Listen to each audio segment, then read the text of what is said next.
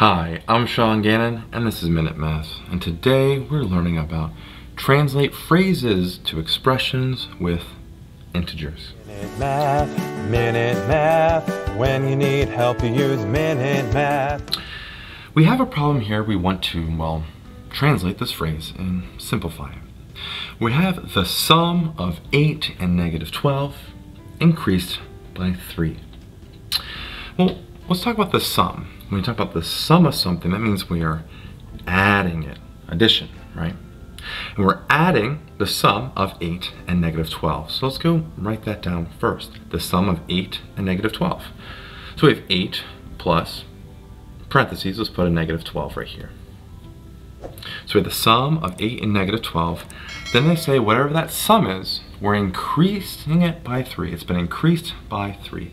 Increased is also an addition operation. So we want to make sure we take the sum of these two numbers, and whatever that result is, we want to add it by 3.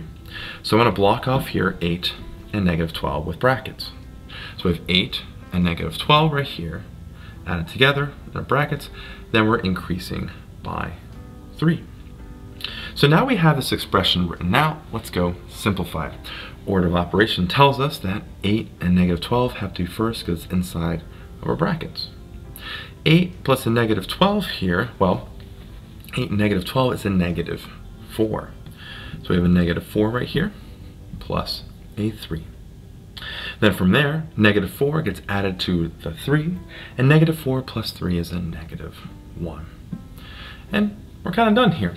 So we learned that the sum of 8 and negative 12 increased by 3 simplifies to be a negative 1. I hope this video was helpful for you, and if it was, please subscribe to this YouTube channel and like this video.